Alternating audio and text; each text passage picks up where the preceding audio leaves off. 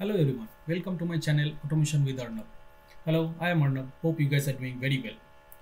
Today I am going to show you that how to automate Safari in iPhone. Though I am using Windows system, so that's why I am going to use Saucelab for this automation, and I'll show you guys that how you can use Saucelab also. Okay, I hope that you guys heard about Saucelab. Saucelab is a device lab, so where you can find the lot of device, real device, virtual devices also. It's not only the mobile devices, you can find the browsers also you can use. You can do the parallel testing also, so you don't need any physical device with you. So lots of company they are using Saucelab, browser stack, lambda test, c test. There are a lot of companies are there. AWS device hub also is available. So these are the device lab, means you can set kind of cloud. Okay, the real devices, they are connected in a network, in a with the network, and you can use remotely those devices. So it's very easy for people also that say they don't need the real device with them and they have to plug it, connect with their system. Okay, so that's why these are very easy these days. Most of the companies, they're using this kind of facilities. So I thought that I could show you that how to connect this one. Okay, and Saucelab is giving you guys that you can create a free account with your Gmail ID. Okay, and you will get 60 minutes of time, so that where you can do the automation. You can, if you want to use the live testing also, you can do that. There are a lot of facilities you can use. Okay, if you, this is a Saucelab dashboard, you can say once you will logged in, you will come into this dashboard. Okay, there is an option for app management, live testing, automated, inside, visual testing. A lot of options are there, so I'll not go in detail of this one. I'll show here that how to connect with Saucelab and how to use. Okay, so first is that how you can identify any device, which devices are available. You can see, even though it's a free one, that's why if you go to the live cross browser, because I am going to use the browser, that's why. Okay, you can see these are the 3 devices available for the trial period. I have 55 minutes left, okay, for this trial period. So I am going to use iPhone 15, so that's why I selected this one. So once you select this one, it will come here. Okay, so you can see all the details, whatever that particular device. Okay, and if you go to your code, instead of using desired capabilities, I have used here mutable capabilities. You can use that one also. If you want, you can use desired capabilities also. What I have used first, you can see here that one. I have used here the platform name, browser name. So I'm going to use iPhone Safari. That's why the platform name is iOS. We all know that one. For Android, we have to use Android. For browser name, I am going to use here Safari. And here the device name, I have used iPhone.star. Instead of using any particular iPhone model name, device name, instead of using, so you can give like this iPhone.star. So what it will do, whatever the available devices, it will automatically assign that device. Okay, and platform version, if you want, you can give like this 18, or you can give like this also. Okay, so it will automatically select any 18 subversion. And automation name, we have to give XUI test. We all know that one. When we have to do the iOS automation, we have to provide the automation name as a XUI test. Okay, and after that we have to give some more details. What is that? Some more capabilities, that is the appium version we are using here, latest, whatever the latest version available in the Saucelab. The device, the latest version is they are running, their server is running, so that will pick that one. And the username and password. So here I am showing my username and password, from where you can get that one.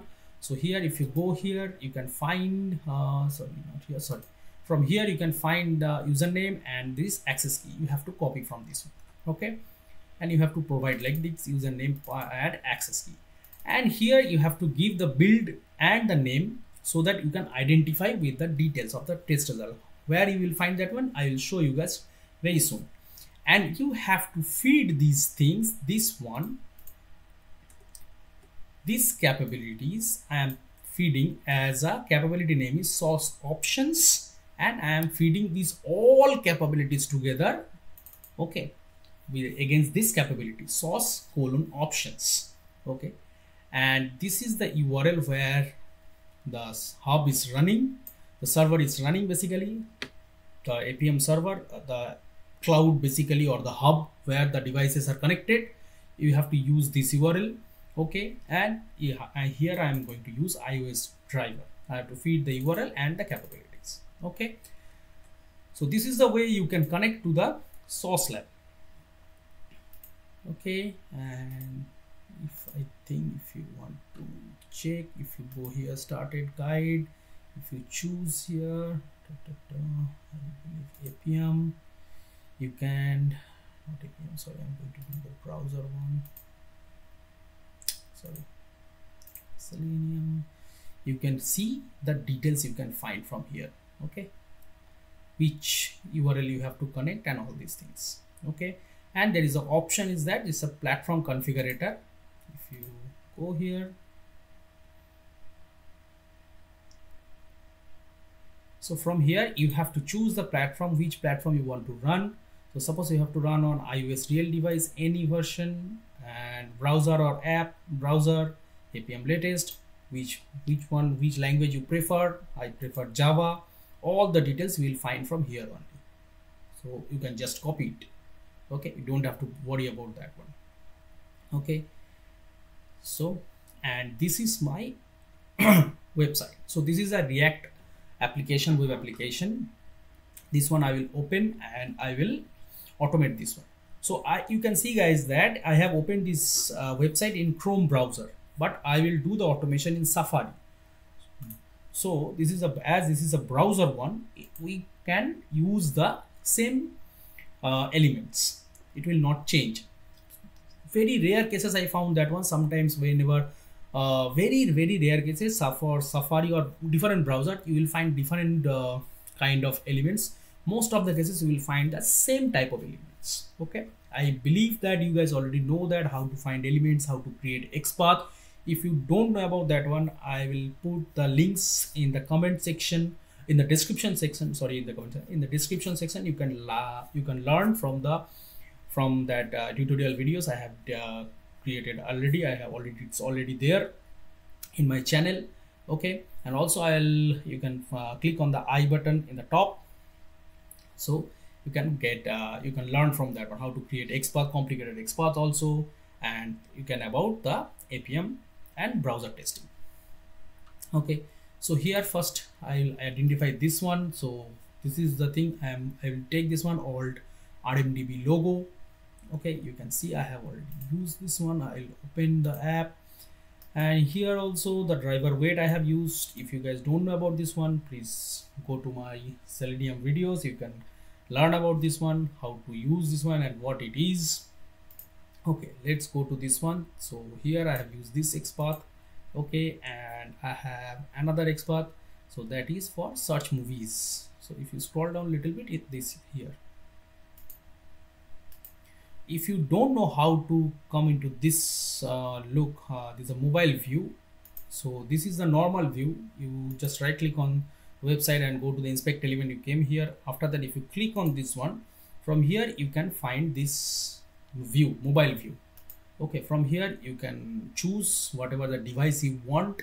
Okay, so it will be basically same. So, and from here you can choose the zoom based on your screen size. Okay, and if you want, you can rotate also. Okay, this is the way you can choose this one. Okay, so basically whatever the elements XPath I am finding, I can find from the Chrome itself, and I use the thing. So it's not like that I don't have a Mac system. I can't open the browser, open the application in the Safari, so that I can't find out the element. That's not like that one. Okay, this is the advantage of browser testing in mobile devices. You can reuse the code basically. Okay, you can reuse the element XPath IDs and all these things. Okay, yeah, sometimes because of the responsive thing, it is hiding somewhere. So for that one, you have to your navigation would be different, but the elements will be same. Okay, so what I'll do that one, first I will search for the logo. Then what I'll do that one, I will search for the text box, and then I will scroll a little bit, and then I'll type something. I'll type a movie name Avatar. After that, I'll try to search something. Okay, all the thing, everything I have searched, all the I have shown you guys are how I have identified the elements from the Chrome browser. Okay, and after that, once I have passed this one, you have to you have to pass, if you have to execute this line of code so that you can mark the test case it is failed or passed in the Saucelab. Okay, so I'm not going to in detail in Saucelab in this video. If you guys want a detailed tutorial for Saucelab, how to use Saucelab and all these things, you guys can give a comment on this video, so I'll definitely create a different video for that one. So I have already uploaded one video for Android Chrome mobile browser automation. This is for the iOS Safari. Okay, so let's trigger this one.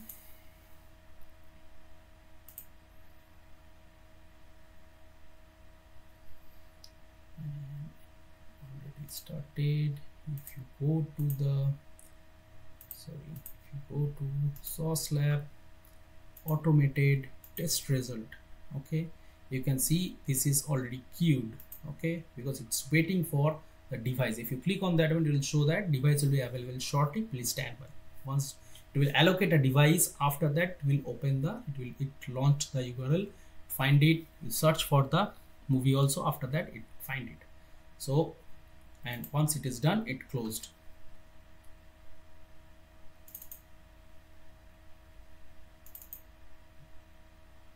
Okay, it's done. It's waiting for to close the connection. So this is the way you can do the automation on iOS device. It's not very complicated. We are thinking that okay, and here you can see this one as a passed. Why this one as a passed? I check. You can, if you go here. So after I found checking that one, once I found this one, what it is, I can show you what is this element. If I go here, if you search for any movie here, okay, and search for this XPath, you will find 20 XPath. I'm just trying to check that its element is displayed or not. So this part. So basically here, the highlighted part, you can see. Okay. So this is the way. So it's basically very easy that you can use your Chrome browser to identify the elements also. You don't need any Mac system. You don't need any particular system or particular setup to learn iOS automation, iOS Safari automation. You can do it very easily. Okay. So this is a very simple code I have written here. So I am explaining one more time. This is the capabilities for to connect to the device in the Saucelab. After that, I just launched the URL. After that, then I found I waited for the logo. I find that one. Then I search for the text box. Okay, then scroll into that particular element. Then type something. Wait for 5 seconds, 5 millisecond. Okay, 5000 milliseconds, 5 seconds basically. And after that, I wait for particular part. This element, okay, this image section, and then if I found it, I mark this one as a passed. Saving this job status string, and after that I'm passing this one. If you execute script like this, source:job result equals to job status failed or passed, so Saucelab will identify automatically. Okay, once this is, if you passed failed, it will mark as a failed. If you passed this one as a passed, it will mark as a pass. Okay. So this is the way I think that you guys can use this one for your practice section. Okay, so you can do hands-on on this one. It's very easy. If you already did this one with Android, and it's very easy, it's very similar, so that you don't have to maintain a separate code base. So that's basically I want to show you guys. Okay, if you want to do the same thing, you can reuse the code of yourself, whatever the code you have used for Android and as well as the desktop browser. Some of the code, it will be little bit different because the navigation will be little bit different. You can see it's because of responsive thing, it's a different way you can see. Okay, otherwise it's basically same, exactly same. Okay, it's nothing complicated. So that's it. If you guys need any help, please do a comment on this video. Okay, if you need more detail on the iPhone Safari video, if you want more details or more anything, you can just email me also if you have any challenges. Okay, Thank you for watching this video. If you find this video is very useful, or my other videos also, please do share these videos with your friends, colleagues, others also. And if you haven't subscribed my channel, please do subscribe my channel as well. Thank you.